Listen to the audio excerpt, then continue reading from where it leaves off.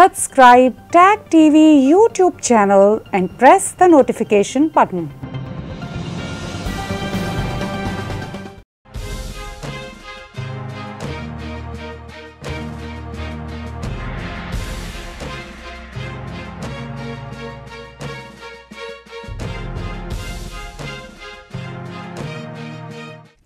Good evening and welcome to South Asia Newsline. I'm Lipakshi Khurana. Here are the top stories we're tracking for you on Monday, the 28th of February. India's Prime Minister Modi chairs high-level meeting on Ukraine crisis, evacuation of Indians. Pakistan's opposition PPP kickstarts long march to dislodge PM Imran Khan. And Afghan women drop studies to stave off poverty.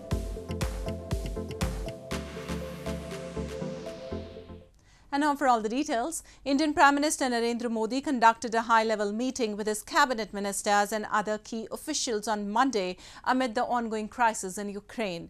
4 Indian ministers will reportedly travel to the neighbouring countries of Ukraine, including Romania, Poland and Hungary, to better coordinate the evacuation of hundreds of stranded Indian nationals as Ukraine's airspace remains shut. Cities across Ukraine remain on high alert on the 5th day of the country's fight against Russia's invasion. Indian Prime Minister Narendra Modi on Monday conducted a high-level meeting with his cabinet ministers and other key officials over the ongoing crisis in Ukraine, mainly focusing on the evacuation of stranded Indian nationals in the war-torn country and those who have taken refuge in its neighbouring countries. Ministers Hardeep Singh Puri, Jyotiraditya Scindia, Kiren Rijiju and VK Singh will reportedly travel to the neighbouring countries of Ukraine, including Romania, Poland and Hungary, where stranded Indian nationals are crossing the border and from where the Indian embassies are coordinating their airlift while Ukraine airspace remains shut.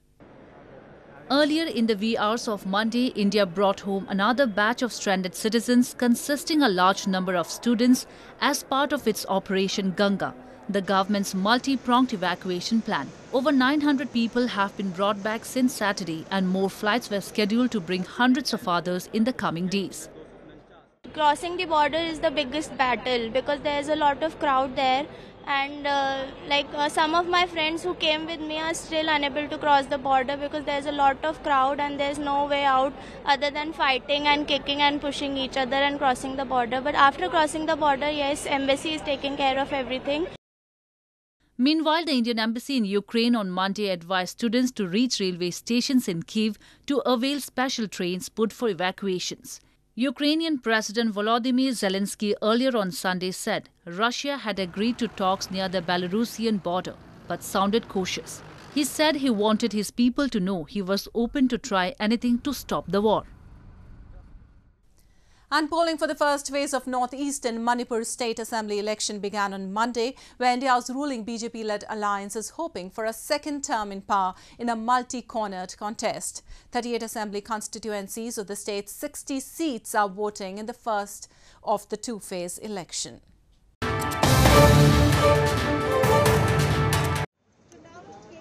Polling for the first phase of India's Northeastern Manipur State Assembly elections began in 38 constituencies spread across 5 districts including Imphal East, Imphal West, Bishnupur, Churachandpur and Kangpokpi on Monday. A total of 173 candidates, including 15 females, are in the fray in the first phase. Chief Minister N. Biren Singh, contesting from his traditional home seat, Haingang constituency, is notably seeking the 5th term in Manipur. Speaking to media after casting his vote, Singh expressed confidence that ruling BJP Bharatiya Janata Party will be voted to power in the state. Within this 38 seat, BJP is expecting at least 30 seats in the first phase. And I would like to appeal to the people of the state to vote democratically and elect their candidate. Free and a fair mind. BJP candidate and PWD Minister Thongjam Biswajit Singh cast his vote from Thonju constituency. The BJP formed the government in Manipur in 2017 with the support of the National People's Party, Naga People's Front and the Lok Janshakti Party. However, this time the BJP decided to go solo and is contesting all 60 seats alone. On the other hand, Congress Party has formed an alliance of 6 political parties and named it Manipur Progressive Secular Alliance (MPSA). Elections for the 60-member Manipur Assembly are taking place in 2 phases, that is February 28 and March 5th. Voting in 22 constituencies will take place in the second phase. And in news from Pakistan, opposition Pakistan People's Party launched its long-awaited anti-inflation campaign Awami Long March on Sunday, with party chairman Bilawal Bhutto Zardari declaring it the start of a war against Prime Minister Imran Khan. Calling for the ouster of the government, Bilawal raised a 38-point charter demanding fresh elections. Pakistan People's Party or PPP, one of the main opposition parties in Pakistan, on Sunday began its anti-inflation campaign Awami Long March from Karachi to Islamabad to force Prime Minister Imran Khan to step down. Shouting slogans of Go Imran Go, led by PPP chairman Bilawal Bhutto Zardari, the party raised a 38-point charter demanding fresh elections as it called for a final push against what it termed unjust policies of the PTI-led fascist regime. आए Pakistan peoples party के साथ तो आए इस हुकूमत के खिलाफ हम जिद्दोजहद करते हैं। हम आपसे पूछते हैं, क्या आपका एतमाद अगर इस हुकूमत से उठ चुका है तो वक्त आ गया है कि हम हुकूमत के खिलाफ अदम एतमाद लेकर आए, जमहूरी इख्तियार अपनाए और इमरान खान को भगाए. The Long March participants would pass through 23 districts and 37 cities in 10 days before reaching the federal capital, Islamabad, on March 8. The multi-party opposition alliance, Pakistan Democratic Movement, has also decided to move a no-trust motion against the government soon over its failure to manage the ongoing economic crisis. And moving on, scores of locals in Pakistan-administered Kashmir recently held a sit protest over the delayed construction of a campus of Poonch University in the region, which has been lying incomplete for the past 12 years. Locals blamed their repeated pleas have fallen on deaf ears, and the non-serious attitude of government authorities has shattered the dreams of thousands of students desiring to pursue higher education. Reports suggest the construction work has remained disrupted due to paucity of funds.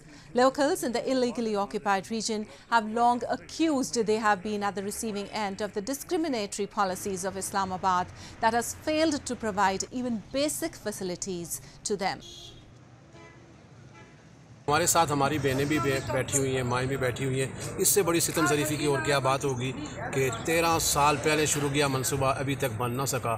तो हम आपके सामने कसम में बैठे हुए हैं। The United States has welcomed the move by Nepal's parliament to ratify the contentious US-funded Millennium Challenge Corporation Compact, stating that it will continue to support Nepal in its long-term economic prosperity. The move came amid protest, with opponents expressing fear the aid agreement would undermine Nepal's laws and sovereignty. The United States has welcomed the move by Nepal's parliament to ratify the contentious US-funded MCC Millennium Challenge Corporation Compact, stating that relation with Nepal is broader than one agreement and that it will continue to support Nepal in its long-term economic prosperity. Nepal's Finance Minister Janardhan Sharma presented the proposal in the parliament along with an interpretive declaration, after which a voice vote was conducted to ratify the contentious grant agreement. The move came a day ahead of the February 28 deadline set by Washington. MCC, a US government aid agency, had agreed in 2017 to provide $500 million as grant to fund an electricity transmission line and road improvement project. The aid does not need to be repaid, and Washington says it comes without conditions. Protests were also witnessed on the streets of capital Kathmandu, and police had to resort to tear gas shelling and water cannons to repel the demonstrators, who expressed they were wary of US influence in the region. Critics fear the aid would undermine Nepal's laws and sovereignty, as it would not have sufficient oversight over the projects. And on the eve of Mahashivratri festival, a large number of Hindu holy men called sadhus gather at Nepal's famed Pashupatinath temple. More than 7,000 monks and thousands of pilgrims from Nepal and India are expected to visit the temple, and many have already arrived. Mahashivratri, known as the night of Hindu god Lord Shiva, is observed with great fervour in Nepal.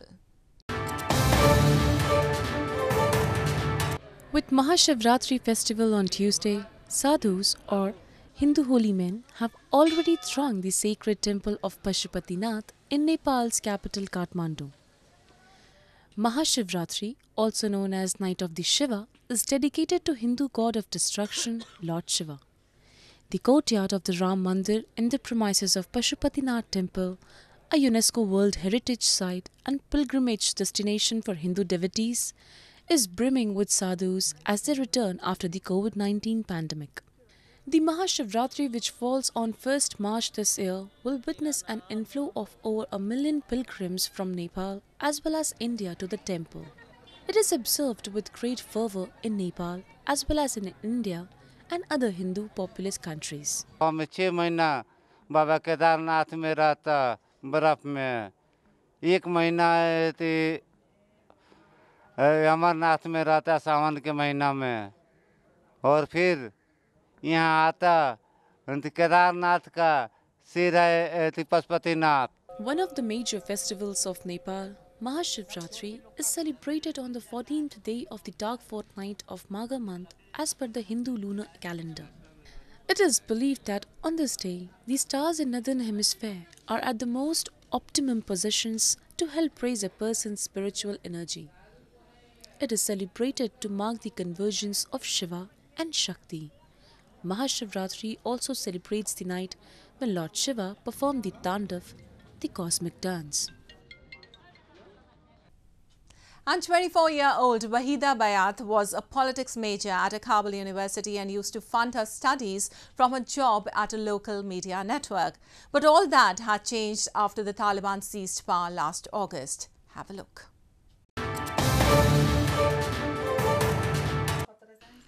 24-year-old Wahida Bayat was a politics major at the private Gauhar Shah University in Afghan capital Kabul and used to fund her studies from her job at a local media network where she earned 12,000 Afghanis, that is $132 a month. But all that changed after the Taliban seized power in August last year, and an economic collapse that ensued dragged millions of Afghans into poverty. Wahida lost her job and her parents lost their income. Then she had to drop out of school. زمانی که شنیدم که دانشگاه شروع شده، اول بسیار زیاد خوش شدم به اینکه حداقل ما یا همنوی ما میتونه بره درس بخونه. ولی خب شخصا خودم نتونستم برم ادامه بدم، چون وقتی که دوباره به دانشگاه مراجعه کردم برای من گفتن شما غیر حاضر شدین و دوباره نمیتونین در صنف اشتراک کنین. برشان گفتم که اگر میشه، چون من قسط دوم دانشگاه خودم تحویل نداده بودم.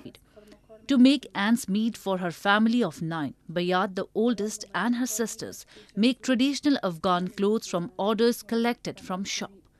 Together, they make approximately 8,000 Afghani or $88 a month. And after paying rent and food bills, they barely have enough left to buy anything else, let alone to pay Wahida's $163 tuition fee. But she is determined to keep up her studies on her own and catches up with her former classmates once a week to learn about the progress they have made and receive study tips. The impact of the Taliban takeover on women has been unsurprisingly disproportionately large. Data shows women have lost jobs at a higher rate than men in recent months, and some of the rights won during 20 years of Western-backed governments have been reversed. Wahida's mother laments her daughter's situation. Although there are no official figures to show how many Afghans, men or women, have abandoned college due to the economic pressures, Wahida says 40% of her female classmates have dropped out of school due to financial difficulties. Well, that's all we have for you from South Asia this evening. Now, our viewers can watch the show on southasianewsline.com.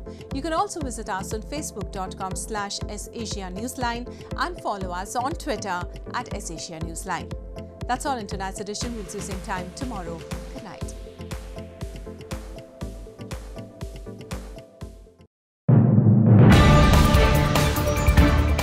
TAG TV brings you daily news bulletin from India. Breaking news and views from India.